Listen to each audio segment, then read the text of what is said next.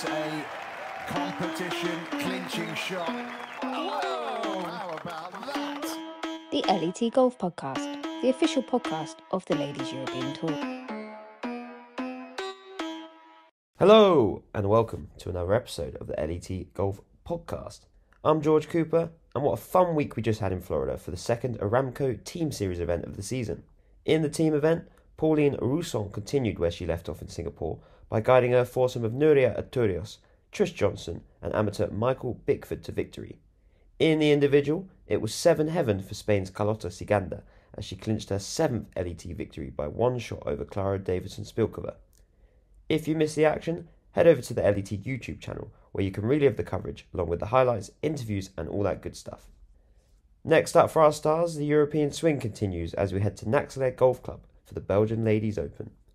As always, follow us on socials at LET Golf to see how the week unfolds. Right, let's get our guest on, and this week we're joined by Aramco Team Series superstar Casandra Alexander.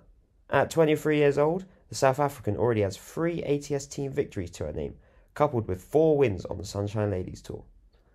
Now chasing her first outright trophy on the LET this season, Nicola Kenton sat down with Cass to chat about her golfing heroes growing up, her impressive fitness regime, and her obsession with extreme sports and trainers. So without further ado, this is Casandra Alexander on the LET Golf Podcast. Cass, how are you doing today?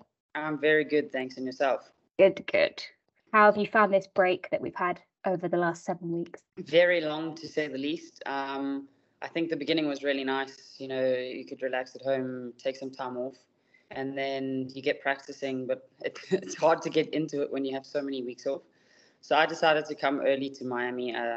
I always struggle to get a visa to come here just because of timings. You need a certain amount of days at home. And obviously for once I had it now with 7 weeks off. So just came to Miami to spend a few days here, see what the US is all about. So the ending of the long week off, long weeks off is great, but it did drag out through the middle. Yeah, but you had a great start to the weeks off as well, being in the winning team in Singapore. Talk me through that tournament when, again, we know you for doing these clutch putts and these team tournaments. Talk me through that final day. It was actually quite a fun event. I always like going to ask the captains before the event, so who you picking? And I was on the putting green in Singapore and I saw Christine Wolf there, and I was with George Twineman, the caddy, and I said to Christine, because I had a feeling she was going to pick me. I don't know why. So I just said to her, so who are you picking this week? She's like, should I really tell you? And I was like, yeah, are you going to pick me? I have a feeling you're going to pick me. And she said, yes, I actually do want to pick you. Are you okay with that? And I was like, yeah, that's great. Let's do it. And then George threw in a stupid comment, as George always does, and says, if you can't beat them, join them, because I beat Christine in the playoff in the previous ATS event. So she said, no, I'm picking you. So let's have a good week. And we got Ellie, and that was a great third pick. I mean, we had such a fun week, and we just really enjoyed it. I mean, I wasn't very useful most of the week except for the last hole, but I tend to do that all the time. It's my style of ATS events. So, yeah, it was just a great week. Happy I could make the putts, had fun with the ladies, and, yeah, I seem to enjoy the team events. Hopefully I can do better in individual this time around. For sure. I was going to say, what is it about those team events? Do you just like the fact that obviously generally you get along with everyone in your team and there's a good vibe going throughout those 2 days that you have? Yeah, and I've played also every single ATS event since it started. So like everyone's like, oh, wow, you've won 3, but I've also played in a lot. So I haven't won every single one I've played in. But every time we've won, I've had a really nice group.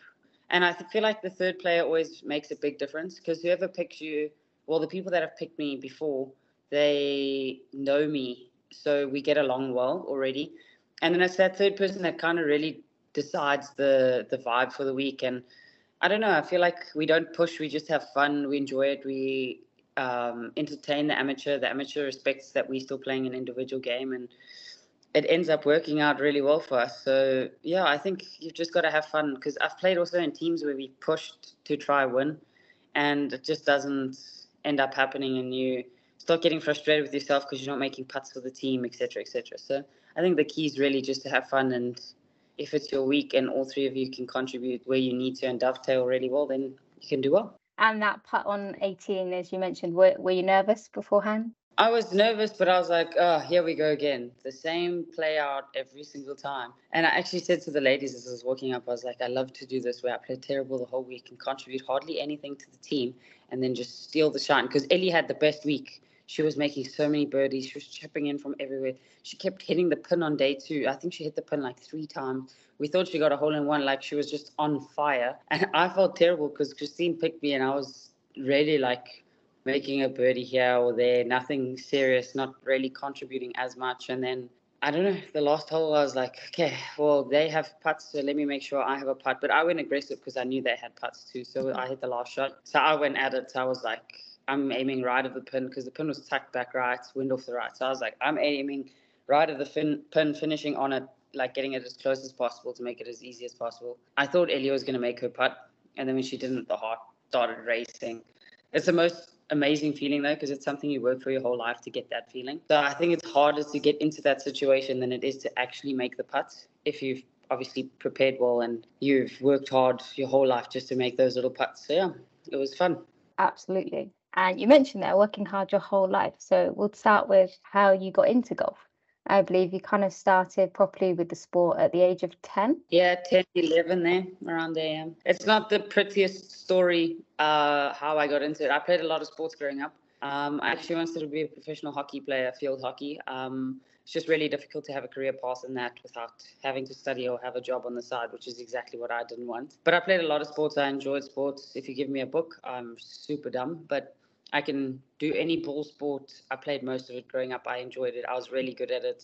I always played for the teams higher than me. And then I never played golf really. I just played 100 other sports. And my mom was, her friend was playing golf and he said, why don't you try it out? So I tried it out. I got a little club that had like that grip on that teaches you how to grip it. I went to the range. I sucked and I was like, cool, well, if you suck, then you got to go back and make sure you get it right. Because most other sports I would just get right quickly. I played netball. My mom said, try netball out. I went and played, and I made the team 2 days later, and I'd never played netball in my life. And from there, I went up and up. So golf kind of frustrated me because I didn't get it right straight away, which is golf for you. But me at the age of, I think I picked up my first club when I was about 10, and then I just used to go to the range in the afternoons and played my first tournament.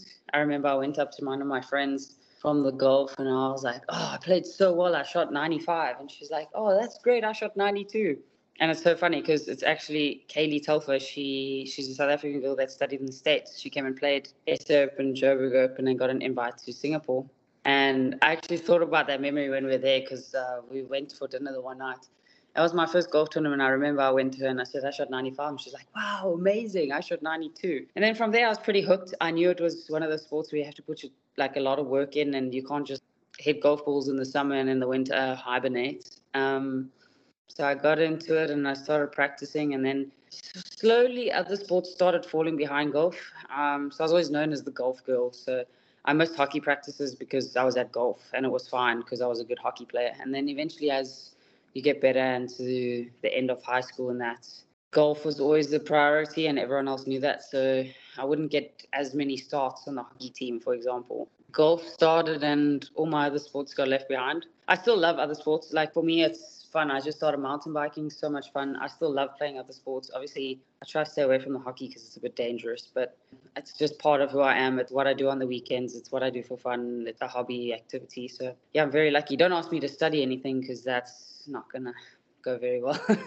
It's all about the sports. And so when you were doing all those different sports when you were younger, you clearly have very good hand-eye coordination, as you said, if you can pick up a sport very easily. But was it also the social aspect of being around different people and making friends in sports as well? Definitely. The social aspect is a big part of it. I was fortunate enough to be allowed the opportunity to try different sports and see what I liked and what I didn't. And it was a big social part of it, but also I'm super competitive. So I really made a lot of friends that were competitive too, because I would dribble them in hockey and score a goal and then they out to get me. And at the end of the day, we become friends and we're practicing together to get better and help each other and that. But yeah, funny, my best friend's actually the biggest nerd in the world. She was like the smartest person in school. So we actually made a deal when I was in school.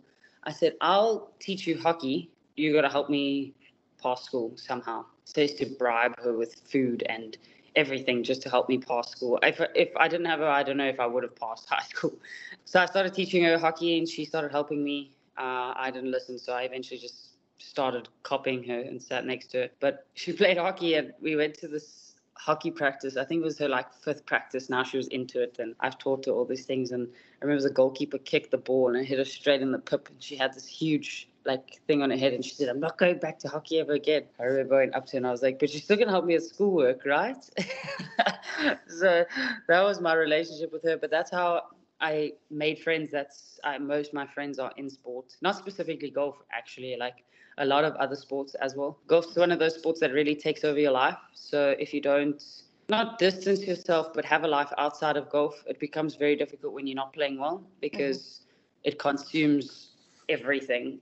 Yeah, that's how I made friends. That's how I kept friends. And I want to go play a lot of sports that I can't and try new things that I haven't. But you've got to be careful with the sport we're in. It's not one of those where if you have a broken finger, you can just carry on playing, or a broken toe. You use every muscle in your body. So it's a bit boring that way. My plan is to retire like Suzann Pettersen and go skiing and do crazy things all the time and have fun. So I'll wait for my time to do all those things. You're waiting for the adrenaline rush to finish your golf career. Exactly. When you break your arm, you're like, ah, damn, that's one of those things. Yeah. And so then how important has sport been to your life?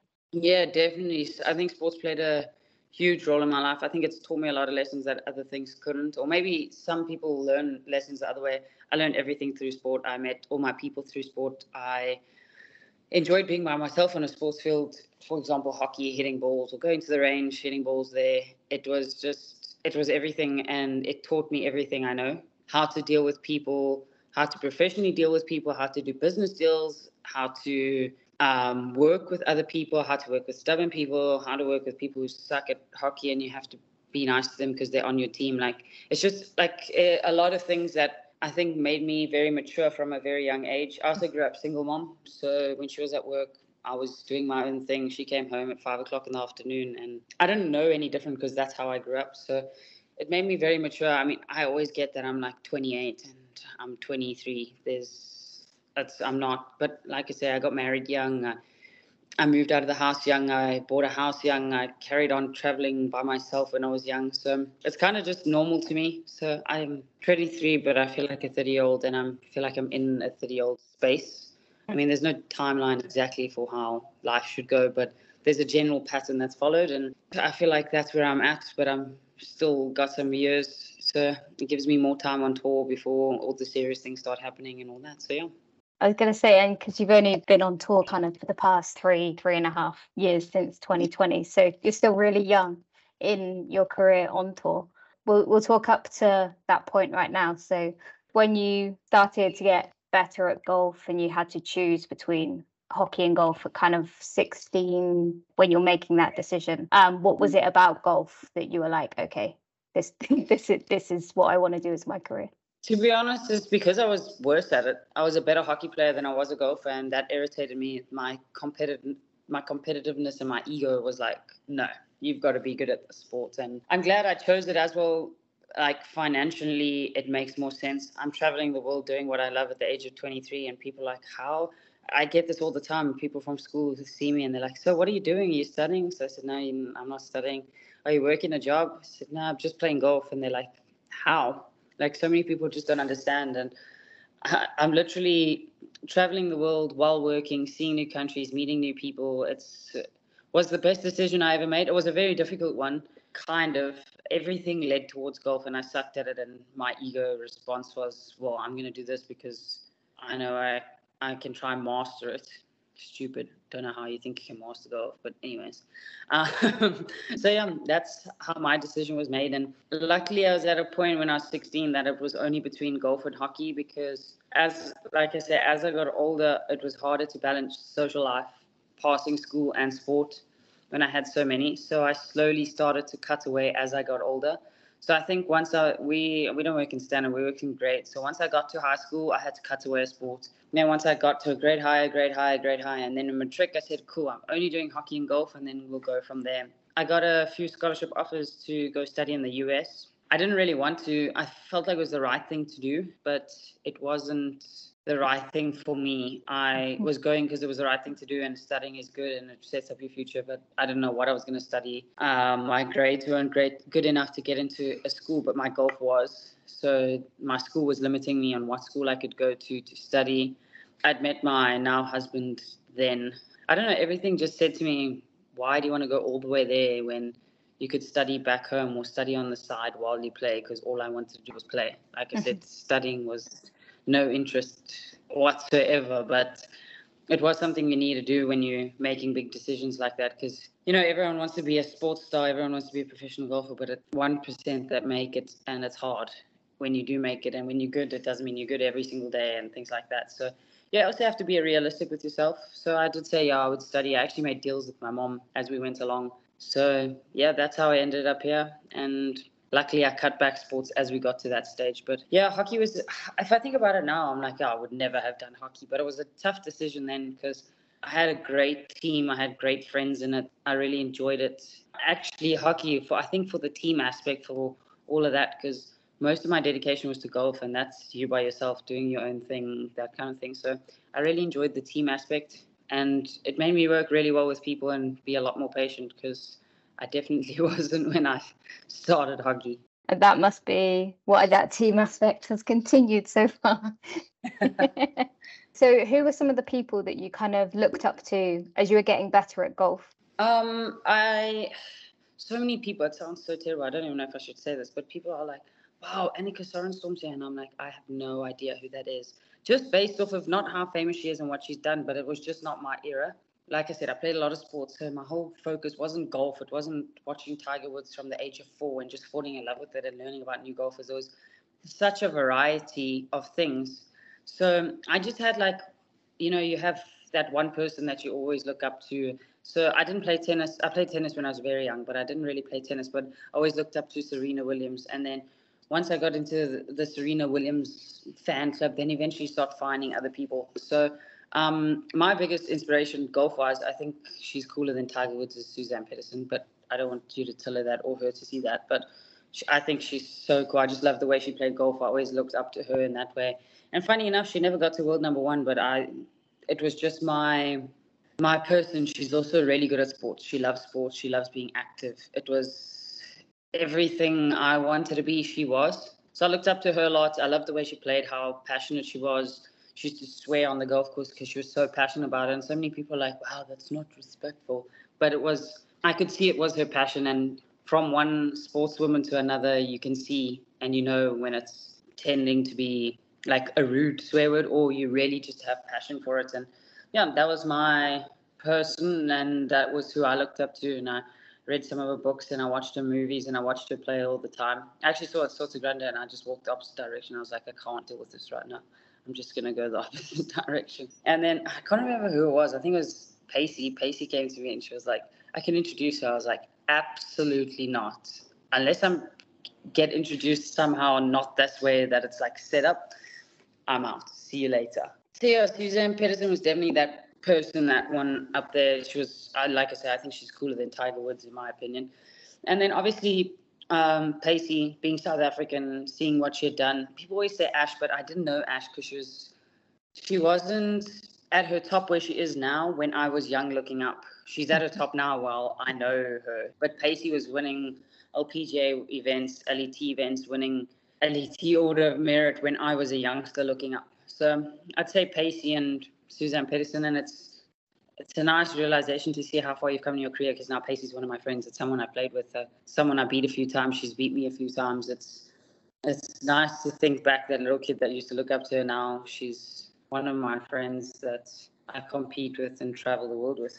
I was going to say, the fact that you are so young and you've managed to get on tour and you're able to play with other South Africans on tour, who I'm sure you have looked up to for the past 5-10 years, is that something that is one of those moments that you're like, wow, okay, like a real kind of rain check kind of thing of. Yeah, definitely. Obviously a lot more in the beginning. I was like, oh my gosh, there's Leanne Pace. Now I'm like, I'll phone her and say, what's up, Pacey? It's just a normal thing. When you're young and you look up, you always think they're like superheroes, but they're just normal people that are nice and know how to do something really well. I also had that actually with Knobs. So Nobuhle Dlamini, she was very much my era, but not, I wouldn't say necessarily someone I looked up to because I want to be there one day. Like at the end of my career, where Pacey and Suzann was like, one day, my maximum, like my peak point in my career, I want to be there. When Nobs I competed with as an amateur, obviously I was much younger. I actually saw a picture. My mom sent me a picture of the day I met her. She had won an amateur event here in South Africa because she killed it as an amateur. She won everything. And I looked up to her in that sense. So my mom sent me a picture. I think it was the first time I met her. I was about maybe 12 or 13. And she had just won one of the biggest South African events as an amateur. And I remember I took a picture with her and I'm like, I looked at her, I was like, I used to look up to her and she was a bridesmaid in my wedding. Like, life is so crazy. She's like my best friend. And I used to look up to her and I asked my mom if she can take a picture with me and with Lamini. So it's actually quite funny. You're going to want that picture, I'm sure.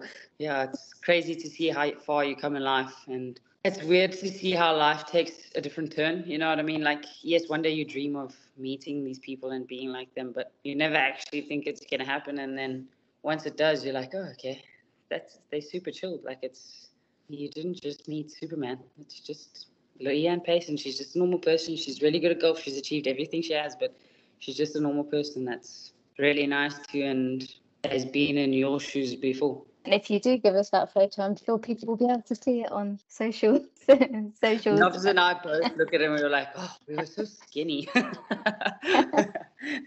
And you're talking then about your amateur career. Obviously, as you said, you met her when playing amateur tournaments together. So what was that like when you were progressing kind of from junior to amateur and doing all the different competitions and traveling a bit more and, you know, really starting to see improvement in your game? Like I said, I fell in love with the sport because of ego. And I was like, man, I'm not good at this, so I want to be good at it. And then the people you meet, like, yes, it is an individual sport. Like, you know, everyone's on their same path, but I've made so many friends on the LET and it kind of feels like a family. And so was amateur golf. You know everyone, you know everyone's parents because they're all at the same events on the weekends. We all taking a drive out, going to play the same golf course, seeing the same people continuously. So amateur golf was really cool in that aspect. And that's when I fell more in love with the game because, like I say, golf or sport was a big social outlet for me. So yeah, it was really nice. I loved the game that we could meet new people, meet their parents, compete with them. Afterwards, you can go and have a pizza and all that. So yeah, my amateur career is pretty boring. I was very average because I had so many other interests. It only really got good when it was only hockey and golf. Before that was nothing special. We had a very competitive group that were a similar age. So like I said, when I started playing, like when I was playing with Kaylee Telfin, that Nobs was much older. She was winning everything. She was about to go to college or whatever. So like I said, she was not before my time, but not in my group of who I really competed against. I was probably still in B division while she was winning A. So yeah, my amateur career is really boring. Only the last year did I really do anything good. The last 2 years, I would say, that's when it was just hockey and golf matric year, and the year after matric, that's when my golf was more serious. I hadn't won anything. I kept coming second. It was so frustrating. Because the competitive person in me was like, are you joking? I think I came second 5 tournaments in a row. Just couldn't get over that winning line. Then you start thinking, is this for me? Maybe I should go study, you know, all those things. And then miraculously, I actually won the biggest event as an SA amateur that you can win. It was called SA Amateur Stroke Play or something. I won it on the last hole. Imagine making a putt on the last hole. So I won that, and then things obviously turned around for me because it wasn't just any win, it was the biggest win. So yeah, I won that, and then I played a couple of events after that. I won them. I got to second in the country, was the highest I got to. I wasn't really chasing that one because it's such a long span of years getting those points to get to that point. So I knew it was kind of like, you're going to waste another year playing amateur golf just to get to that number one when you're right there. So I got to number 2. I went to my mom and I said, I'd like to turn pro. And her face was like, ugh, as you can imagine. And I said, I want to turn pro. I'm going to play in South Africa. I don't come top 10. I'll go and study at Tix, which is a university there in Pretoria in South Africa. She's like, okay, fair. And I was like, yeah, now we have to work. Firstly, when you turn pro, my whole mindset changed when I turned pro. and I achieved my goals, and I still haven't studied, and mom's happy and everyone else is happy. So we're doing okay so far. Of course. And as you say, mentioned that decision of turning pro. So what was it like in those early days when you made that decision? You were like, okay, now it matters. Not that it didn't matter before, but it's a different. Yeah, it was very different. It was like a whole life turn for me. I had a very social life. I had a lot of friends. We used to go out partying, which was I was a normal 18-year-old. But I got that so much out of the way that when I turned pro when I was 19, after my gap year. Like I said, I went to my mom and said I wanted to turn pro. And she said, cool, on the Sunshine Ladies Tour, if you don't get top 10, then you're going to have to study. I was like, okay, now we have to work. I remember I think I finished 3rd or 4th on the order of merit. So I was like, sweet, box ticked. Then after that, LET was a big decision for me. It wasn't just like, oh, okay, you've done well on the Sunshine Tour, go to LET. LET is competitive. There's not many South Africans on it. You got to really be good to be on the LET. And remember I said to her, I want to go to the LET Q school. So we had a golf day, raised some money to go, did everything we could, one chance, and that was it. And my mom said, go, and if you don't get your card, then come back and study, and we can always go again later. We'll see how it goes from there. But let's tick this box, and then you don't have to study, and if you don't tick that box. So I was like, cool. We went to LETQ school, and I was like, you better get your card if you don't want to study. I got my card first try. I got full card, and then life changed a lot from there. Then it became chaotic from having 5 tournaments as a pro my first year to having 30 something with Sunshine Tour and LET was a huge change. So yeah, that was very, very interesting. But yeah, turning pro was a good decision for me. I decided I wanted to do it. Like I said, when I turned pro, I said my whole life has to change now. Like I said, I was social, all that. And I remember I went and practiced for a couple of hours, and I came home and I was sitting with some of my friends at the table just chatting, and Adrian phoned me and he's like, what you doing? And I said, no, I'm just sitting chatting. And he said, I thought you were practicing.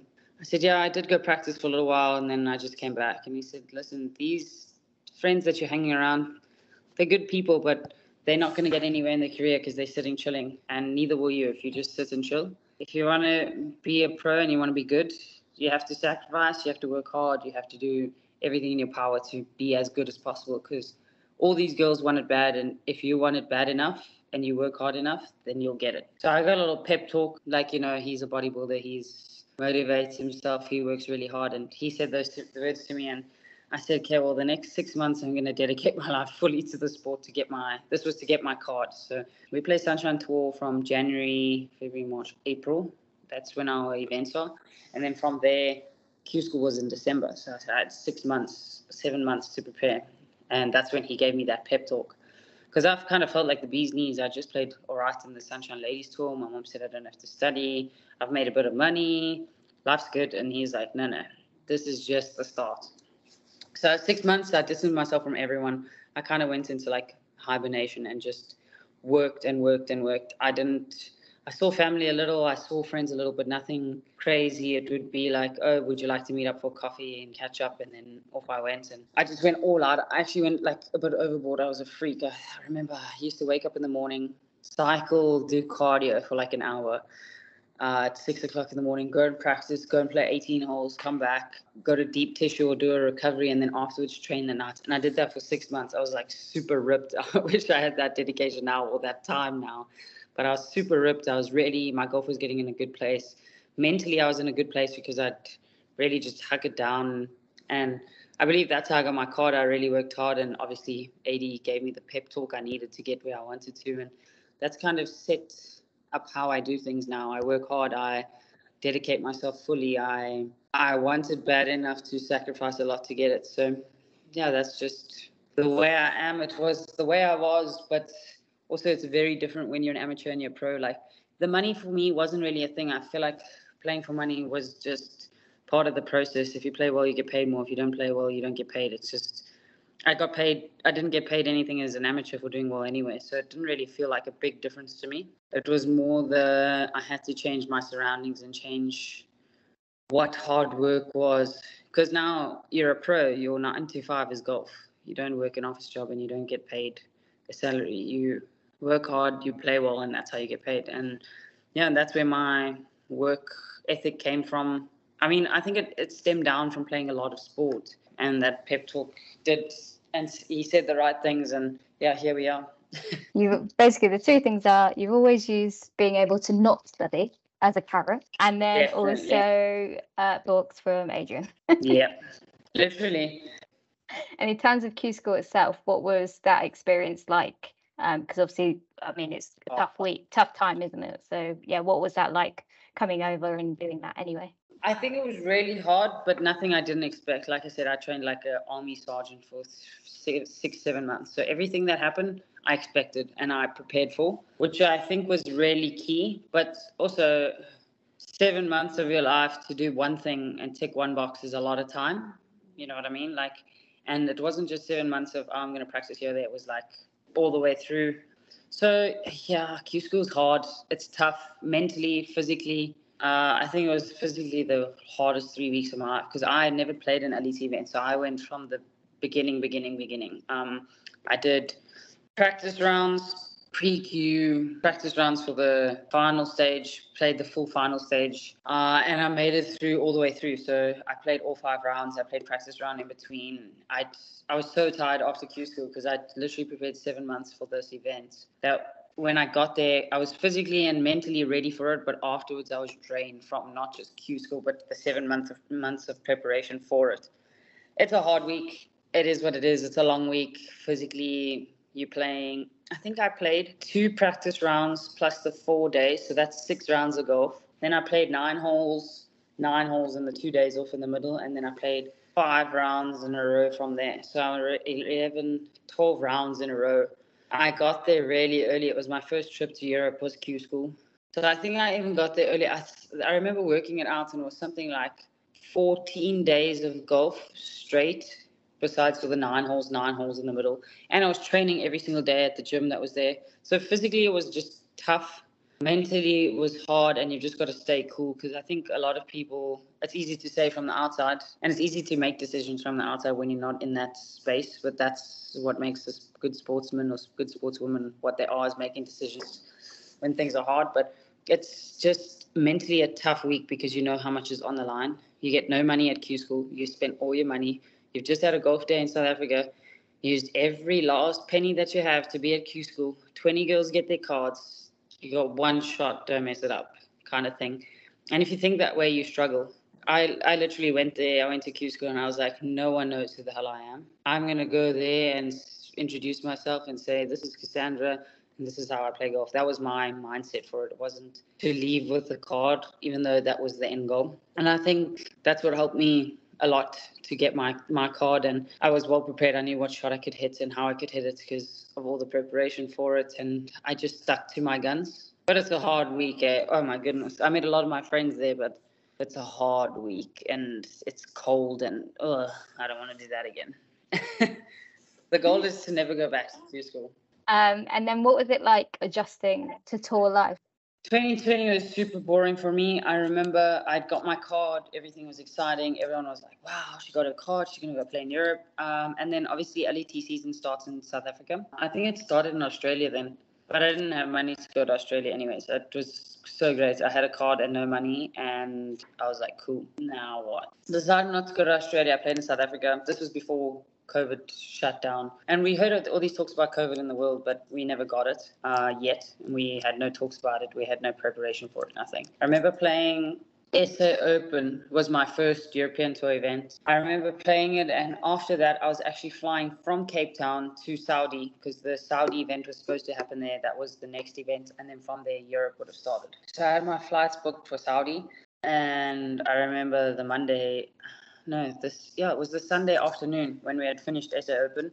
Didn't have a great event, but I didn't expect anything. It was my first European tour event, but it was still a Sunshine Tour event, and it was just weird. So then world went into lockdown, and then the LET still had events with a lot of strict protocols. I remember that, but South Africa was on the red list the whole year, so I could not get out. So you had an opportunity to get out. There was a week that you had the opportunity to get out, and if you got out, you stay out, you don't come back. And I remember all my stuff was booked for Saudi, and then COVID happened. So I obviously had those bookings, but couldn't get the money back on it. So I didn't have the money to go, and I was like, I'm not going to risk going there, run out of money, and then be stuck in a country and put myself in that situation. So I remember Lejean went and a couple other girls went. I played nothing. I played SA Open. That was it for the whole of the 2020 season, which was supposed to be my first year, which was a bit of a bummer because, I mean, you look at the schedule and all the countries. Like I said, my first time in Europe was for Q School. Now we've got Italy, we got France, we got Spain, we got all these cool events, and now I've got to sit back in South Africa and wait another year to go and travel. But I did. I waited. Then we played this event in Saudi. So I literally played 2 events in 2020 for my whole LET season. Obviously, started off pretty well with the event in Saudi. We started there. No one really understood how the team thing worked. We kind of understood it, but we didn't know how it would go. And I was the random pick for the Pettersen team, and we won it. And it was pretty cool because I just missed the cut the week before for the individual because we still went for 2 weeks at that time. And came home, and that was my 2020 season. 2021 started, and I was like, I don't know if I can do this, if this is how we have to travel. Like, it was so hard. I remember being a roomie with Nobs, and obviously she's traveled before, but she hasn't traveled during COVID. It was hard, and you had to figure it all out. And so I learned a lot from Nobs on how to travel and how to be chilled, and if things go wrong, ask questions and don't panic. Because, I don't know, I feel like everyone, when you're in an airport, you just feel like crying if things don't go right. And she was like, just chill. We go to the desk here and we ask. Nobs is like the most chill person ever. And then you ask here, and she does a little slow walk. So Nobs taught me how to travel in that sense. And 2021 played a few more events. It was still hard, though, to get out. So I remember I was in South Africa, and I could go to wherever the event was. It was in Spain or whatever, because they accepted South Africans. Not like on the red, like being on the red list, they still accepted you and whatever. Because I didn't want to quarantine or anything. Obviously, it cost a lot of money and it's annoying. So I remember I played a couple of events and then I went home. Like I said, it was my first year traveling. It was all new to me. It was quite hectic. So I went home after 6 weeks. Nobs came with. Then we couldn't get back out because, the rules kept changing every week. So one day we were on red list, one day we were on orange, and one day we were clear to go. And so I remember I had to fly to Sweden because Sweden accepted the red list countries, play an access tour event there, and then fly into Europe. And then once I got into Europe, I just stayed. So it was a tough year traveling. You're in the most beautiful countries that you've never been to, and you can't do anything besides see a hotel room and Nobs the whole time. Rent a car. The golf course, you could hardly see anyone because the players' lounge were restricted, and the whole bubble thing. And I was like, I don't know if I can do this if this is how we travel. Like, this is hard and boring, and I feel like so isolated. I mean, and that was obviously the point, but I was like, this isn't for me. This is how it is. And then 22 happened, and I was like, this is freedom. I remember walking up to, I think we started in Spain, and I just had this stack of papers, and I was like, here's my test. They're like, just go, we don't need this. So I was like, yes, now I can travel. Hubby also traveled with me. I feel like my first year after COVID, which was last year, it was so much fun. I had so much fun. We had so much fun. We traveled a lot. I enjoyed the golf. It was a lot of fun, but COVID that was terrible. It was so expensive for, I think, the tour and the players, because obviously the tour had to set up all these bubbles and make it work somehow. And no, it was horrible. I won't do that again. But I did it. My rookie year, boring. You managed to get through it, and then last year have your best ever year. And I'm sure that will keep happening, that you keep getting better and better. But yeah, last year, obviously, with it being much more normal, before the start of the season, you mentioned hubby. Obviously, you got married. How was that for you? It was super, super romantic. I kind of said, because we got engaged, and then he said, we actually got engaged. I don't even know. I've got to check the date. But anyways, it was a while before we got married because of the whole COVID thing. I said, so we can get married this year now. COVID's passed. We can get going on this thing. And he was like, cool, so let's pick a date. And I was like, just give me 3 or 4 weeks and then we can decide on a date. And he's like, okay. And like, the schedule's coming out, find a spot, that's where you're going. And that's kind of what we did. I low-key phoned the Sunshine Ladies Tour, and I was like, can you just give me an idea of what the schedule is? You don't have to tell me the dates, you don't have to tell me the events, just tell me an idea. If I throw it in there, what am I missing?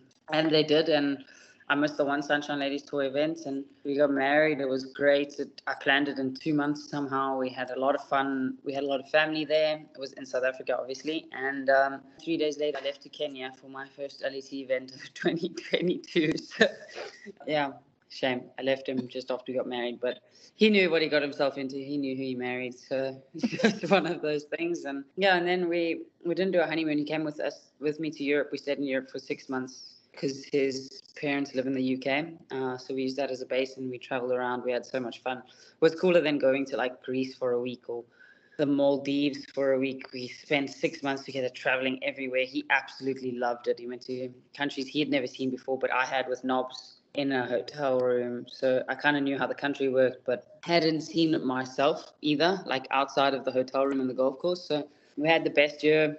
So much traveling, and I think I got him hooked because he's here. So he's still going strong and all that. So yeah, we had a lot of fun. It was hard to plan and find a date, but we kind of just took a leap of faith and we're like, okay, well, if we miss it, we miss. If we miss something, we miss something. But let's do it in the beginning of the year. Weather's great in South Africa, firstly, and LET usually only starts later on because you don't really want to be overseas and then fly back to try and plan your wedding in 2 days, get married, and then fly back out. Because, we have chock-a-block seasons. It's not just, we play one event and here's 5 weeks off. It's chock-a-block and you got to pick what weeks you want to take off and things like that. So I found a spot. I planned it in 2 months and off we went. As I said, one of the key things I learned about Adrian last year is he always finds the gym. If you need a gym near the hotel or near where the golf course is, he'll have found it. And if you need a place to buy good chicken breasts, ask him. Or rice. That's to do with gym and food. That's your guy. He's the go-to for that. So yeah, last year he had a couple of top 10 finishes in South Africa and then Italy. So talk me through that in Jeddah when obviously you're part of Team Nicole Garcia, and that was just a little bit chaotic all around because we had playoffs in both the individual and the team. So there was just a lot going on. Yeah, there was a lot going on. It was a really fun week. I remember Nicole and I spoke about it because people like, once you've won a team event, obviously people like picking you, and you know how it goes in reverse order. She's like, I really want to pick you, but I never get the chance to pick you. Paisley's also been saying that. She's like, Florida, you're playing Florida because I'm going to be one of the first picks and I'm going to pick you. So Nicole said, no, I want to pick you. I really hope I get the chance. And then I remember that they did the pick and she said, I remember it got up to her and I was like, she's going to pick me. But some people do say they're going to pick you and then they change their mind in the moment. It's whatever they want to do. They're the captain. So she picked me, and then obviously she had a great week. And then we got Teresa, and Teresa was on my team. Jeepers, I've played so many of these, I've got to think. Oh, Bangkok, I think. I think it was Bangkok. Anyways, so she was on my team there, and we got picked, and I don't think Nicole knew who she was. And she was like, oh, it's fine. We'll play, obviously, if our third is our third is. I said, no. This girl's a birdie machine, and she's really nice. And I don't know, Nicole just has fun on the golf course. She's just that type of person. We had so much fun that week. Once again, I didn't make many birdies, came in clutch when needed to be. But anyways, Nicole actually made a joke on the last day. We were playing, because we played it in reverse. So 9 in Saudi was our 18. And she said, if you don't make eagle here, then you're playing the playoff, because we needed an eagle to make the playoff. No, we need an eagle not to go into the playoff. I remember I made part. She's like, yep, you in the playoff. And I was like, I just 3-putted the last hole and now you want to trust me to be in the playoff? Like, sure. So I thought she was joking. I said she should play it. And she's like, no ways. You hit it over that bunker. Off you go. And that's what I did. I hit it over the bunker. I hit 7-9 in terribly on the green and hit a 2-putt and made birdie. And Christine hit a pretty good putt and I think it lipped out or just missed. And that was my game plan anyways. That wasn't really a clutch putt. It was like, Christine can't carry the bunker. She has to lay up. So I'm just going to hit driver and whatever I hit on the green and 2-putt until she misses a birdie putt, because she has to up and down every single one. So that's my game plan, and it worked on the first hole. And I was like, whoop, done. That one's out of the way. Yeah. We really had fun. And Nicole had a great week individually as well. But it was just such a cool week. Her caddy, Doug, is the funniest guy. We had so much fun. He was making jokes. Teresa's boyfriend was caddying for her. He was also making jokes. We just had really fun week. Like Nicole at the beginning of the week wasn't like, oh, I want to win this. She was like, well, you know how to win around here. This should be fun. And then we just had fun. That was it. I played terribly, came in clutch when I needed to be. And that was it. So I'm hoping for better like an individual, like I say. The team things I understand, but the individual would be really nice too. Yeah, for sure. And have you seen kind of your game improve since you've been on tour, obviously playing in these different events at different courses all around the world? Obviously, as you've mentioned, your length is pretty important in terms of that playoff hole for it. It's, for example, 18, obviously the fact you could carry the bunker, but yeah, how much improvement have you seen in yourself? Yeah, a lot. I think having the right skills to do the right things at the right time is important, if that makes sense. You know, it's easy to hit a chip when you're playing with the boys on a Saturday. When you have to up and down to win a team event, obviously it's a whole different ballgame. And I think that's what I found the biggest difference between amateur and pro. It isn't the money, it's the pressure, but it's so nice. Like, it's so much fun. There's nothing better than being in a pressurous situation. So, yeah, I love that aspect of it. And I think it will forever be what I strive for and what everyone strives for. I have a saying, for me personally, not everyone, but I think it's harder to get into a pressurous situation than it is to perform in pressurous situation. Yeah, it's that buzz. I mean, it feels like you're dying at the same time, but it's the best feeling in the world. I remember it was Singapore. I was super nervous because, you know, when you have a long putt and you miss it, then everyone's like, oh, it's okay. When you have a short putt and you miss it, everyone's going to be like, come on, are you serious? So I remember I had a watch on and I checked my heart rate. And I was at like 147 while hitting a 1 meter downhill left to right a putt. And I was like, well, this is what we work our whole lives for. No matter how big or small the event, it's the feeling, the adrenaline rush you get. And you can't make the pressure up, if that makes sense. Like, you can't. I think that's where you find champions are born and champions aren't. Like, because you can't train for your heart rate to be at 147 making a downhill left to right. So, you know what I mean? Like, unless you run around the block and then try hit the putt. But what I mean is you can never recreate those nerves and practice for it. You can mentally prepare and physically prepare, but once it comes to that moment, it's the craziest thing. It's the best feeling ever, though. Like, I don't know how else to explain it, but like an adrenaline rush. It feels like you driving an F1 car and you're really just hitting a little white ball into a hole, but yes. Yeah, for sure. And in terms of this year, 2023, how have you found it so far? Because obviously you started the year on the Sunshine Ladies Tour, which you've mentioned, obviously winning over there and then coming and playing on the LET as well. So you've done a bit of both at the start of the year before this break. How did you assess the first 3 months of the year? Yeah, it was a busy year. I always like playing the Sunshine Ladies Tour events. I think they're good confidence boosters because they're slightly easier to win depending on who's playing, kind of thing. It's nice to support the home tour. It's nice to see the South African girls playing and a lot of them asking you questions and wanting to do what you want to do, kind of thing. I'm sure a lot of girls looking up to me, like I did to Knobs or whatever, that kind of a thing. So yeah, I love playing the Sunshine Ladies Tour events. Played well. I actually forgot I won this year. I thought it was last year. Anyways, good year. Good start to the year. I remember I missed Kenya to play an event in Sun City. I just knew it was the golf course I really liked. Kenya was a long trip for me. Golf course didn't really suit my game, so I decided to stay back home and play that and then head off to Morocco and Saudi. So I've had a busy start to the year, but also a quiet one at the same time. So it was like all in one squished together sprint and then 7 weeks of nothing. So yeah, it's been interesting. It's been a okay start. Nothing fancy, nothing wow yet, but we've got a busy schedule now. I've got an 8-week run, I think.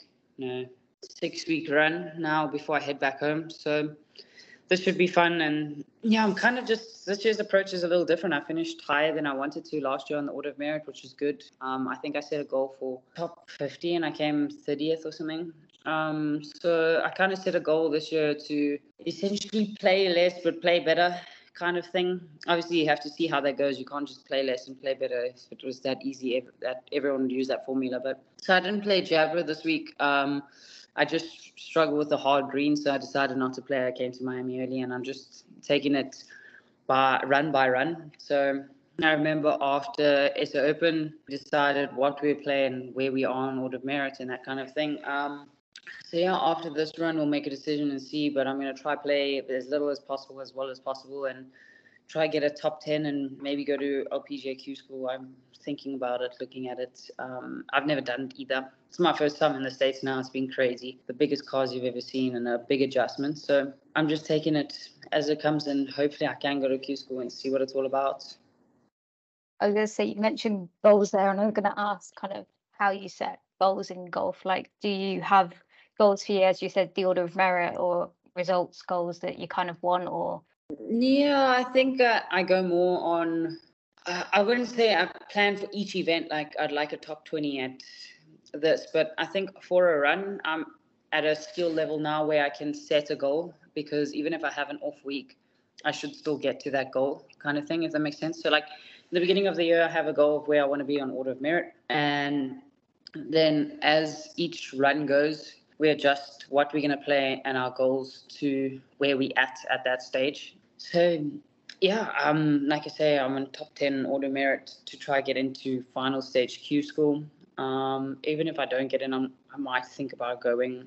I'll look at the whole process, and then yeah, just jump some places this week with the runs, and then win. I need to win. That's all. That's an easy goal. You mentioned lots of adrenaline bits and pieces throughout this. So I know that you love outdoor activities, adventures. You described yourself previously, yourself and Adrian, as petrol heads. What do you like to do outside of golf and, you know, the fun that you can have when you're not on the golf course? I mentioned earlier we bought mountain bikes. I love mountain biking. It's our new hobby. Nothing crazy. It's kind of more for. I enjoy those type of hobbies because it's fitness and fun at the same time. Like sitting on a bicycle in the gym for 2 hours is the most boring thing you could ever do in your life. But doing it out on the track, doing the same thing technically is a lot better. So love that. Petrol heads, we love cars. So we got used to it. When I was home more often, we used to go to a lot of car shows. So they do like car runs in South Africa where everyone with nice cars meet up at a place, and then they all drive to another place, and you sit down at breakfast and everyone like looks at the cars and revs the cars and talks about the cars and all that. So we used to do that a lot. And then what else do we do? Anything fun. We do a lot of putt-putts all the time in the gym, trying different gyms out. And then we buy lots of sneakers, which is a problem. Yeah, I've only been here for a week and I've bought 4 pairs of shoes. Like, there's something wrong with me. I do know that you like to have a good shop every so often. It's because we don't get cool things in South Africa, shopping-wise. And then you come to a country like this and you're like, wow, for everything. Did prepare for it. I only bought 1 pair of shoes because I knew what was getting happened. You expected it from yourself. I mean, you did do the same thing in Singapore where you were like, oh my God, have you seen this in the shop? Have you seen this? Yeah, for any listeners, yeah, Cass said in Singapore, she was like, have you seen the jewelry and this and that?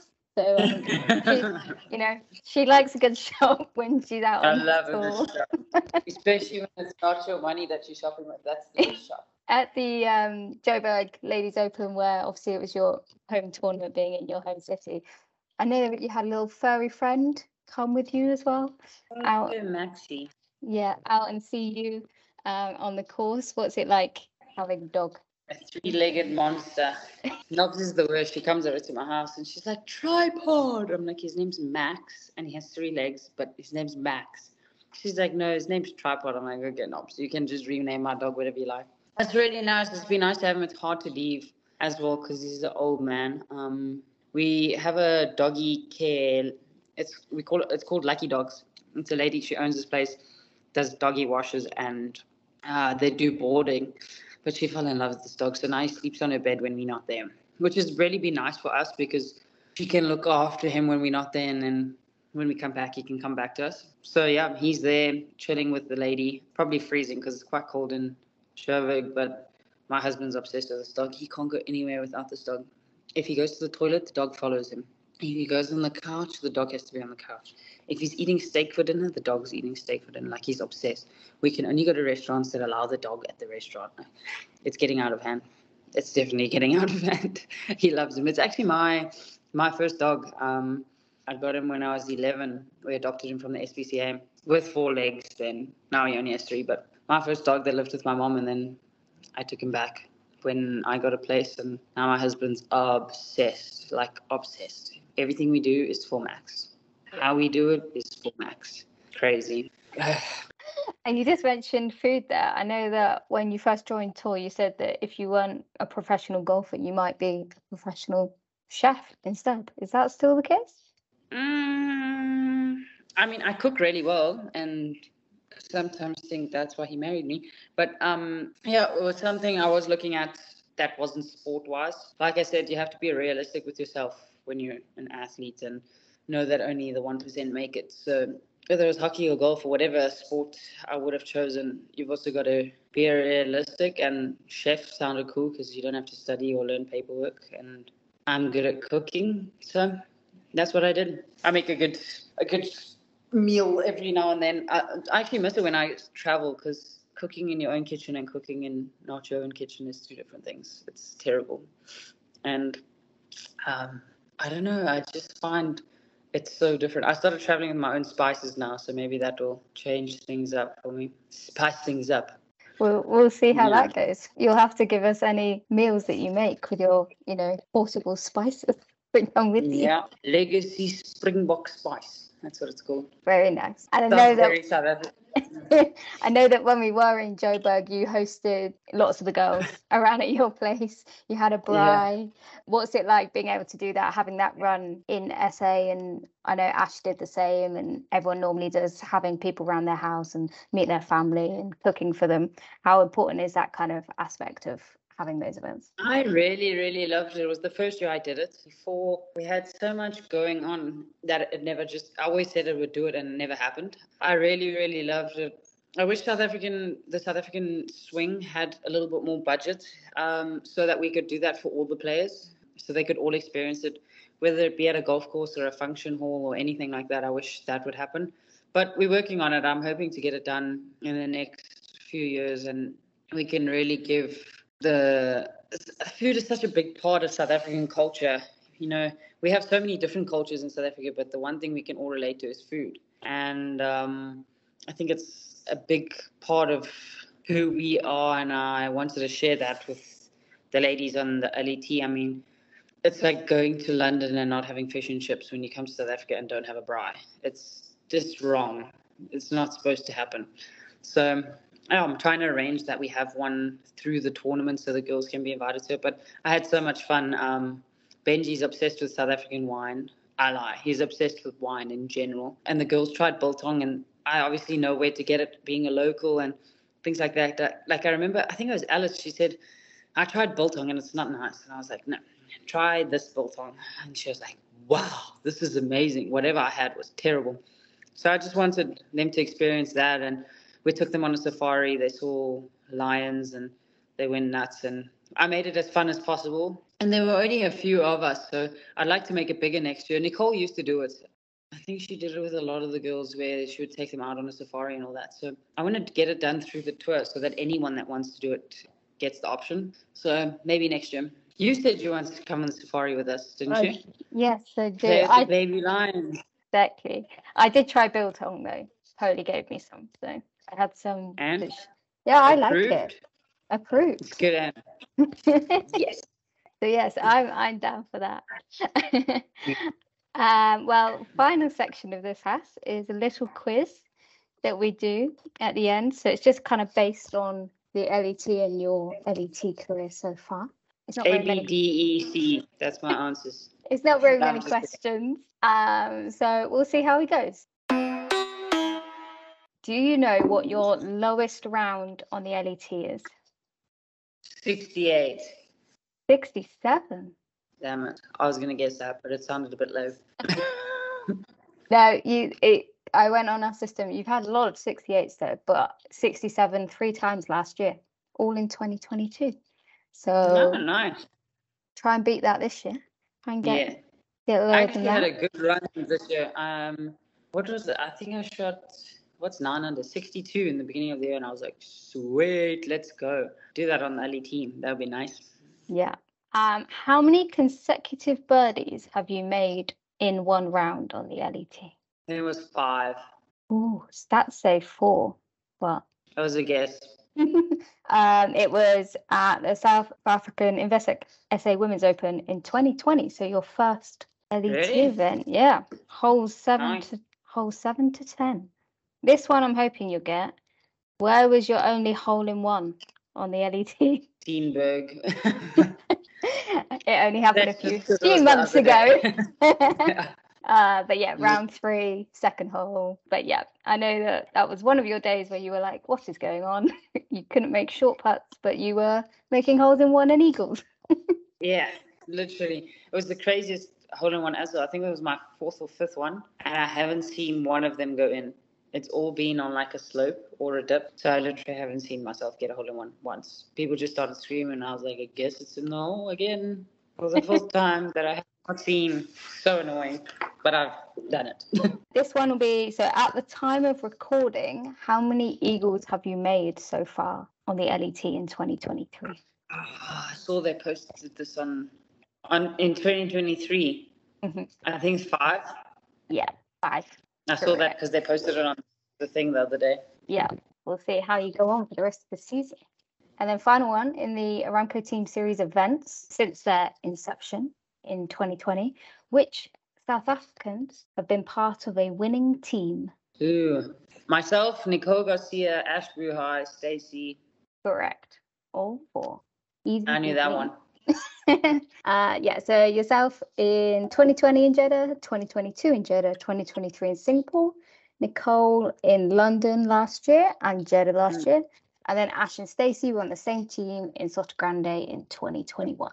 Perfect. See, wasn't that hard? What a terrible team to be on. The British Open champion. Whatever show you do. Cass, thank you very much for joining me today. No problem. Thank you for having me, and thanks for the chat. That's okay, and good luck for the rest of the season. I'm sure we'll see you again. Yeah, safe travel. See you next week.